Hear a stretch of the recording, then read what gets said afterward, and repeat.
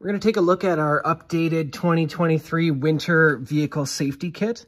So these are items that we've selected to kind of add to our vehicle to better prepare us for this winter. And we've made a nice little kind of cheat sheet for everyone that's available for download. So on one side of our sheet, we have our vehicle winter safety kit checklist. So it goes through all the items there. You got some QR codes down at the bottom that overviews videos, as well as a click to order some supplies if you like. We don't carry all of this stuff. We really focus on medicine with Wild Med kits. So first aid kits is kind of our main go-to, and we'll go through that. But I wanted to look at overall kind of how I'm setting up my vehicle for this winter. And then we've done a kind of preparedness tips and tricks sheet on the other side here. So we've got some preparation ideas, vehicle breakdown plan, and winter vehicle safety kit kind of checklists. So this is going to be available at wildmedkits.ca and also in the description for this video for free download. So just to go through our kit, all of this stuff here doesn't sit in the trunk of my car. This is all throughout, and I'll show another video of kind of how I have this staged throughout the car, but I wanted to bring everything out here just to do a little overview of what I've got. So let's go through it like section by section. So we got tools. So number one, I added this extra little tire iron. It has my lug nut size wrench on it, and it's just a nice portable version. You could definitely get the star version as well, but I found this is nice and small, and it's really all I needed in here, in addition to what comes with the car. Got some duct tape for quick repairs, as well as some larger zip ties. And then in addition to that, we also have some paracord. So this is our TRD paracord dispenser. So you just pull it out, and you can really just pull out whatever amount you want. And it's got a little cutter up here. So you just feed it, through the cutter, pull it down, and it cuts the paracord for you. So cool little system there. I just had a little O-light staged up here for light. So we got a few repair items there. We have our seatbelt cutter and window punch. This hangs up by the front doors. So this is on the passenger side and the driver's side. I have one on each. Then we got a headlamp. This also is just hanging above my driver's side roll bar. So just a nice headlamp with a few different settings. So this is really good for any sort of work in the dark, which in the winter is a lot of the time. So we got that. Got a good pair of gloves, and I have actually a few pairs of gloves staged throughout the vehicle. New this year that I added, and this was really feedback from last year, was a tire repair kit. So it's not something I had a lot of experience using, but just watching a few videos, it seems like a fairly simple tool to use. Now, definitely I would probably prefer to just change out my tire. I've got a good, spare tire. I have a full size, this is a Jeep, so that's fairly easy for me to do. But this is also an option just to add to my ability to fix a tire, particularly in a remote location, to get me back to somewhere where I can get a better job done. So we got that here.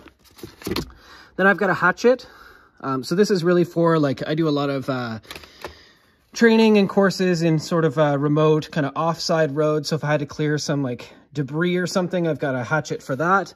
And also with that, just a little mini folding saw here. So just a couple little tools. Plus I'm camping usually out of this vehicle, so just kind of added tools if I forget my main stuff.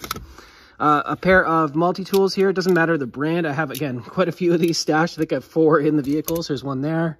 I've got another one up here, and there's another one in the glove box, and I think on the driver's side as well. So, I enjoy those tools, so I've got quite a few of them. I have my tire inflator. So this is just one I picked up at Costco. It's worked really well. I've used it for about a year now. It has the number right on it, so it does that measurement for you. It just plugs into the cigarette lighter. So pretty easy little tool to use. I think it has a flashlight on it. I've never used that function, but there is a kind of flashlight there. It has to be plugged in for that to work.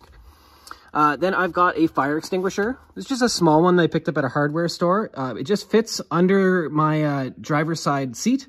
So I kind of keep it there ready to go. It has a little mounting plate so you can mount it anywhere. But just a small fire extinguisher. It is rated for vehicles. So if there was a small fire, I could kind of at least have something more than nothing. An extra bottle of windshield washer fluid rated for the winter. And then I've got my large snow brush with the extendo.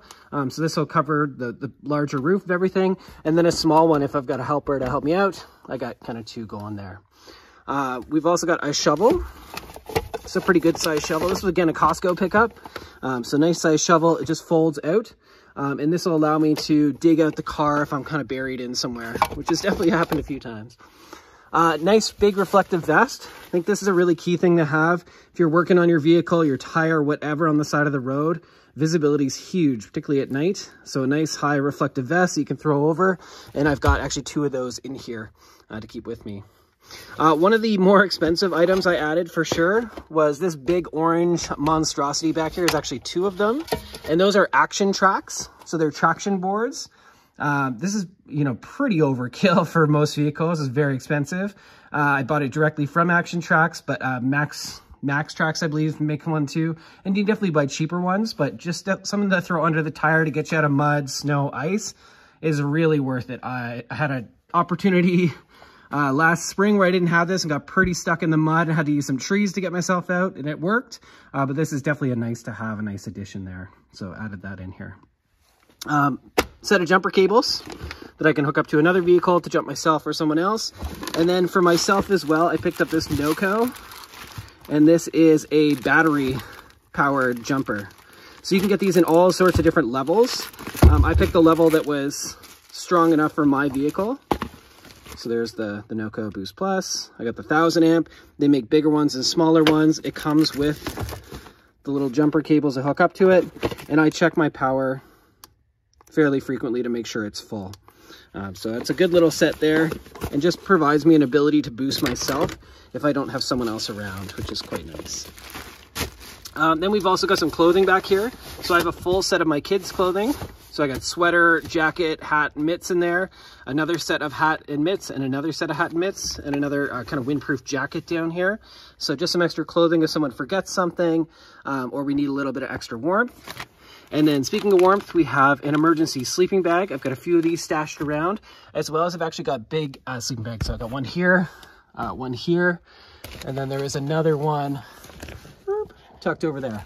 So we've got a few kind of stashed throughout the vehicle to keep us warm. I mean, warmth is one of those big things in the winter. If we're stuck somewhere, that's definitely going to be my first concern. Also down here, I have a sleeping pad. So this is more for like kneeling on the ground if I have to change a tire, deal with some sort of repair, dig myself out. Just a nice little kneeling pad to keep myself off the ground. I've got a towel over here as well if I had to kind of dry myself or dry something up.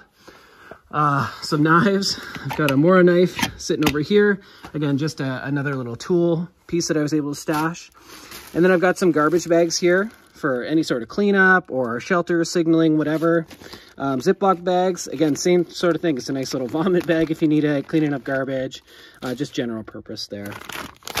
Some wipes. And then in here, I have this little bin. I got a Canadian Tire. So this is what I stash basically food and water in. So I have a cooler bag inside a bin. It keeps it from freezing. I haven't even had the water freeze really this winter at all, with it being back and forth. And usually the vehicle is stashed in the garage as well. But in here, I've got a few things. So I've got a cup I can boil water in. I have a little propane pocket stove. This is one of these little pocket stoves.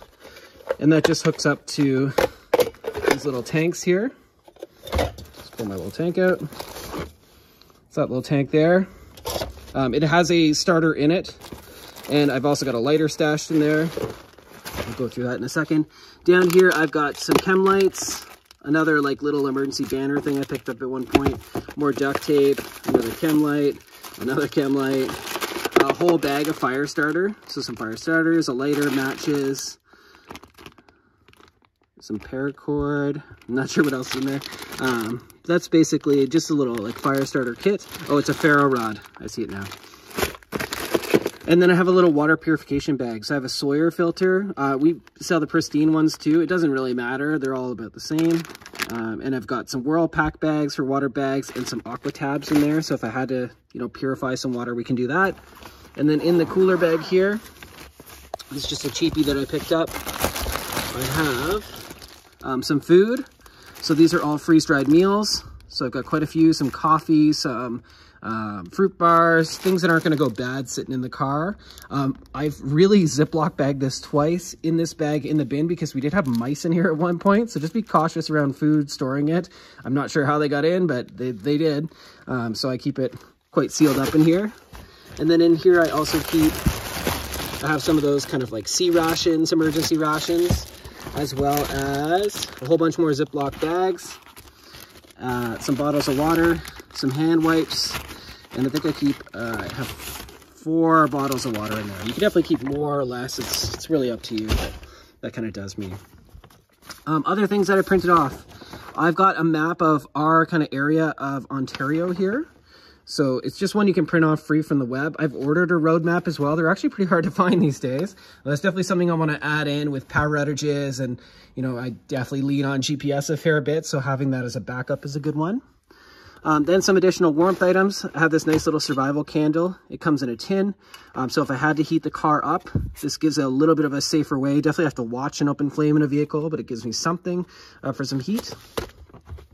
I've got a solar powered battery bank. I just got this off Amazon. It works really nicely. It's also got a little flashlight in it, but it holds a fair bit of power. And then I've got the cables up front there to charge the phone if I need to as well, because that's really kind of the mainstay item I've got. Flashlights, I have a ton of these. This has got a nice little like baton on it for, you know, flagging stuff down. I have these O-light, O-bulbs around. So I definitely have a few of those. I got another flashlight here in the headlamp because light's going to be a big thing. Again, darkness in the winter. Then over here we have our stretcher. So it's actually just a full size, it's called the Quick Litter. And it's a full stretcher that you can put a patient on and drag them out of the way. So if someone was stuck on the road or I had to move somebody, this just gives me an ability to move a patient. Then we'll go through our first aid kit here. So this is a first aid kit we make at Wild Med Kits, and it's designed to go on a headrest. So it just has a headrest mount there. It has a quick detach, so you can just grab the handle and pull it off the Velcro. And it's also designed to hang and use in the vehicle. So you can just open it up. Everything rolls out, but nothing falls out. And it's all nicely organized here. So we've got kind of all of our trauma emergency stuff up top, even some PPE. There's an extra reflective vest in here, another seatbelt cutter, some vomit bags or urinal bags if you need to, all of our field guides, our trauma gear, CPR gear, and PPE. Then we've got some heat packs and emergency blankets, our splinting gear. There's another full headlamp that comes with this kit, which is super nice. We've got more splinting gear, wound cleaning solution, and then down here's all of our wound care. So you got a bunch of gauze, Band-Aids, you know, swabs, gels, roller gauze tape, all that stuff. So it's just a nice little kit that kind of rolls up there for you. So that's an overview of our 2023 update for the vehicle safety kit. Looking forward to in the comments any suggestions you all have. It's definitely an evolving kit, and I think every year I make changes to it, as should everybody else, because you really want to customize it to you. If you'd like to check out some of our kits, and again, get our free guide, we all have that all available at wildmedkits.ca.